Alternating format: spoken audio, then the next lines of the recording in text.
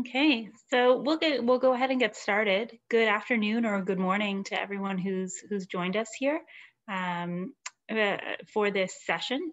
Thank you so much for attending, and thanks especially to Dr. Alicia Apollo, who's joined us, and she'll be talking about her presentation title is Wound Cleanser Investigation: Which Cleansers Aren't Getting the Job Done? So that sounds incredibly enticing, and we're all eager to hear more. So just a little bit of housekeeping. After the event, we will have a Q&A. So if you have any questions at all for Dr. Apollo, please find the chat icon and put your questions into the chat for this particular call. And we'll try and get through as many as we can.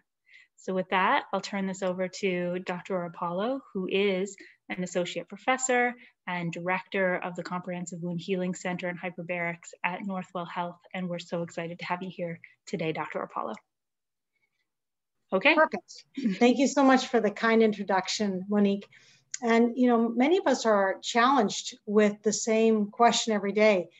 Which cleansers should we use and which cleansers aren't getting the job done? Next slide.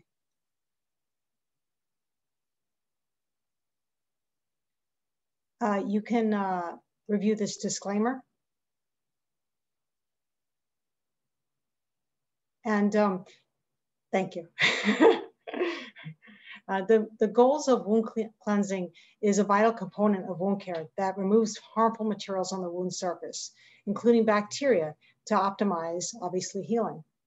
And the goals also include removing not only the harmful foreign materials, but also minimizing trauma to the healthy tissue and enhancing the visualization of the wound bed and the wound edge. Next slide. But there's many factors to consider. And some of the factors to consider, in addition to the wound characteristics of the bed itself, are important in deciding how to clean wounds. The first one is which cleansing technique is appropriate? Should we soak wounds? As many of us do, we often soak with either an antiseptic or we soak with saline, which is the standard of care, typically 10 to 15 minutes a wound with a daily dressing change, or wet to damp dressing, or scrub a wound, which is typically 30 seconds to 1 minute, or irrigate the wound for better hygiene. And what is the patient's tolerance for treatment? We want to optimize the removal of debris and foreign matter in the wound bed while minimizing the pain. And again, which wound cleanser is optimal? So now you're faced with better hygiene. You want to look at the wound and decide on what type of wound cleanser. Many commercial cleansers are available, but which one is best suited for the wound? Next slide. So in order to evaluate cleansing efficacy at the point of care, fluorescent imaging with the MolecuLight enables clinicians to visualize fluorescence from bacteria and tissue at the point of care. As you can appreciate here, there's some images that were captured before and after cleansing. The red and the cyan, and it's often, there is a need for further tests, for further evaluation and to assess patients with this device. It does require some education, but in brief, the red is bacteria that you can appreciate grossly on these images, and the cyan, which is indicated with the red arrows, is Pseudomonas aeruginosa. This also shows that there are elevated loads of bacteria, greater than 10 to the 4th colony-forming units per gram, that are present on the wound bed. Again, the green fluorescence that you might appreciate in the picture here is just the matrix components of the tissue. But you can see with the naked eye that the wound bed itself doesn't look too bad. But when you fluoresce it with the MolecuLight device, you can appreciate that there are significant areas of bacteria. On the left side of the screen, where the white arrows demonstrate the redness, you can appreciate not only is there slough and necrotic tissue in the wound bed itself, but the peri-wound needs to be addressed. As well as on the right side, you can also appreciate that the wound bed doesn't look too bad. A little area of maceration, a little bit of fibrinous exudate, but then under fluorescence, you can really appreciate that the cyanin that's indicated by the red arrows where the bacteria is significantly targeted. And so this definitely tells you that the patient needs to be addressed at a point of care. Additionally, a lot of those areas around the wound, at the wound edges where you can see that concentration of bacteria, was really correlative to clinical examination where the patient elicited significant pain to this wound that doesn't look too bad. It looks pretty benign. Next slide. So in evaluating this cleansing efficacy, I looked at prospectively an observational study of 27 patients. In the demographics of my patients, the average age is almost 70 years, with predominantly being male gender. And predominantly, I investigated this using this device with the etiology of venous ulcerations in the predominant population of almost 85%. The average wound duration was about 9 months. So these patients had these wounds for a prolonged period of time before I was able to see them in the wound center. And the average wound area you can appreciate is almost 15 centimeters. And so we looked at different techniques like 10-minute soaks, 30-second scrubs, and we evaluated different wound cleansers, soap and water, saline, sodium hypochlorite, the family of cleansers of them, providone iodine, polyhexamethylene biguanide, and acetic acid, which are very commonly used in wound care. Next slide. So which cleansing technique is the most effective in reducing the bacterial burden? Is it a soak for 10 to 15 minutes, a vigorous scrub, 30 seconds to 1 minute, or irrigation? Let's take a look and find out.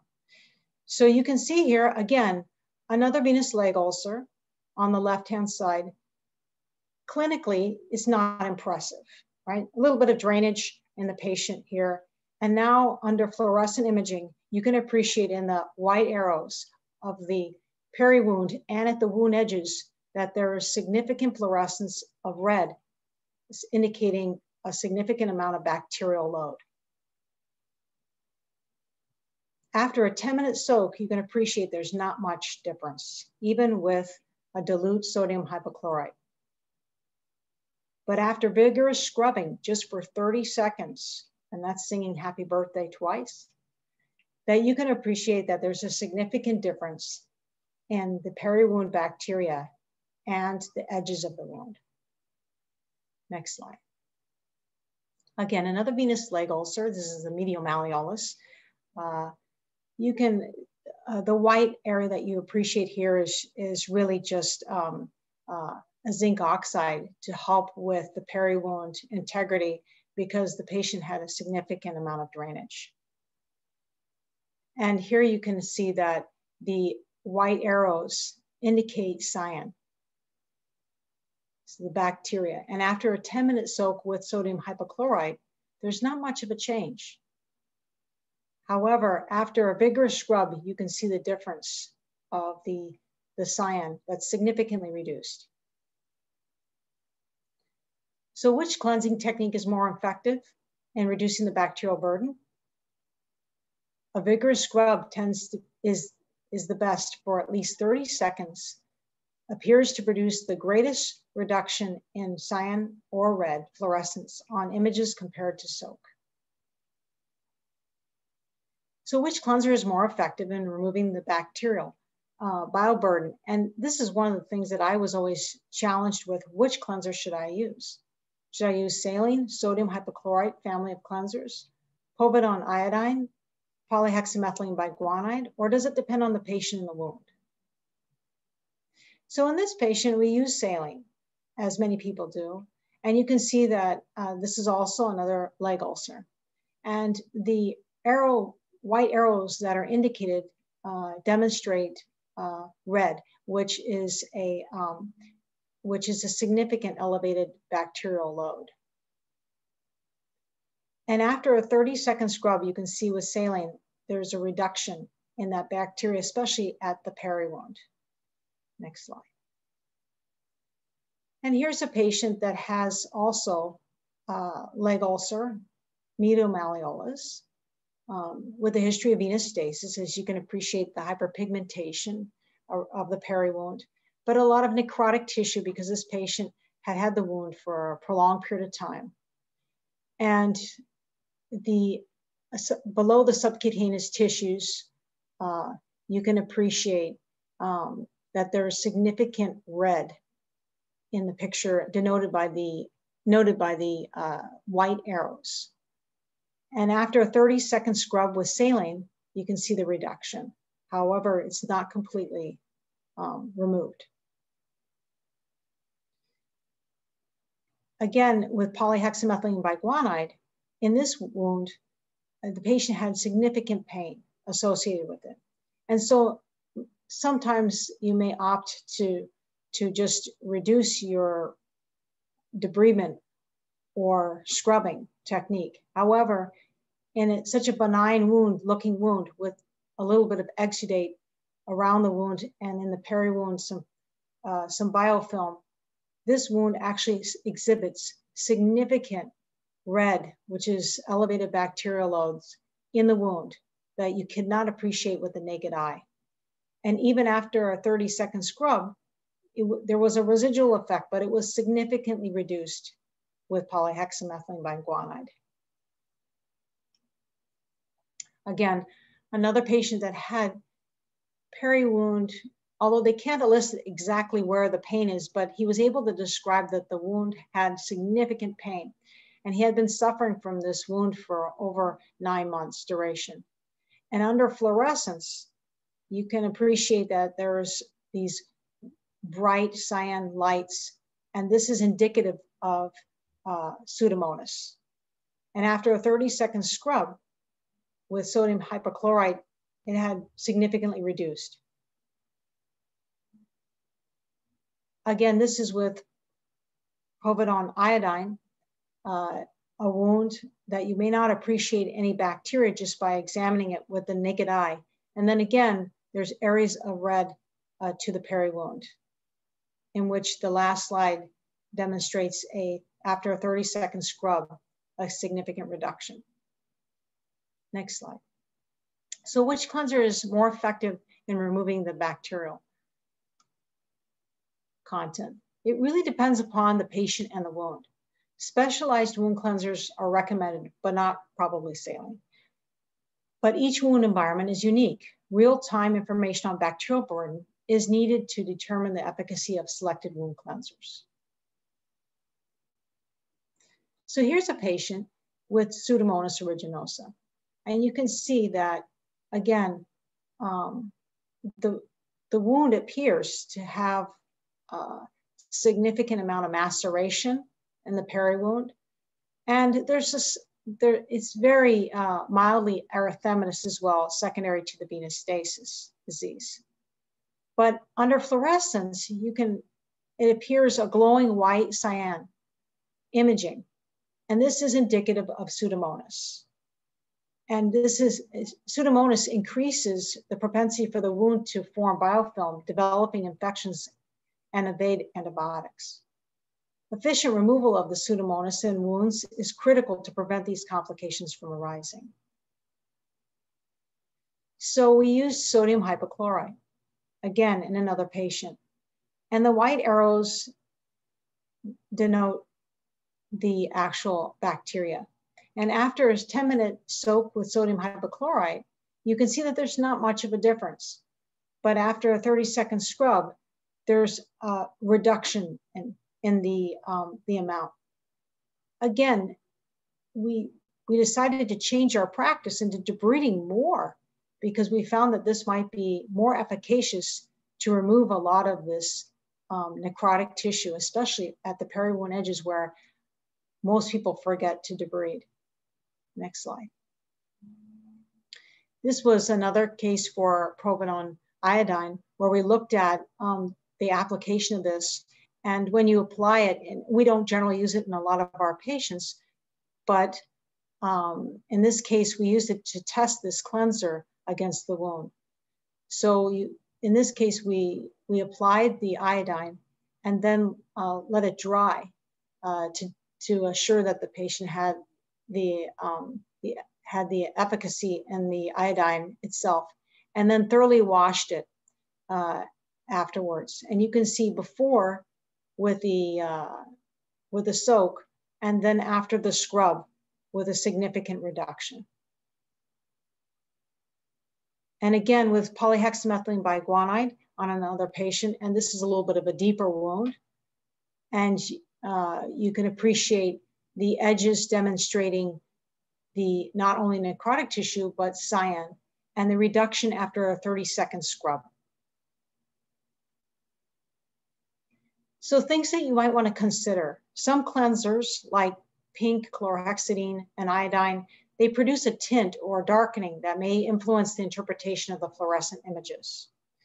And then, so you want to make sure that you wash and irrigate the wound thoroughly afterwards if you apply this cleanser. Prior to imaging and after using these types of cleansers, you want to wash the wound well. And discoloration of the skin, like tattoos, may also influence the fluorescent signals on images. So the key points are that vigorous scrubbing for at least 30 seconds produces the greatest reduction in cyan or red fluorescence on images compared to a 10-minute soak. Specialized wound cleansers, like not saline, but are recommended. And each wound environment is unique. Real-time information on bacterial bioburden using the MolecuLight is needed to determine the efficacy of selected wound cleansers. I'll take any questions. Thank you so much, Dr. Orapollo. That was a great overview of your study. Thanks very much. So we do have some questions that are coming in, and not surprisingly, they're mostly focused around why other cleansers weren't included in this particular study, because there's so many on the market, and it's important to do these types of tests. So do you plan to expand this to look at other cleansers in the future or increase your sample size? I do, actually. This was just more of a pilot trial. And we were looking at cleansers that people might be using, whether it's in the hospital or routinely in practice, or maybe even the field, or what the patients might be using.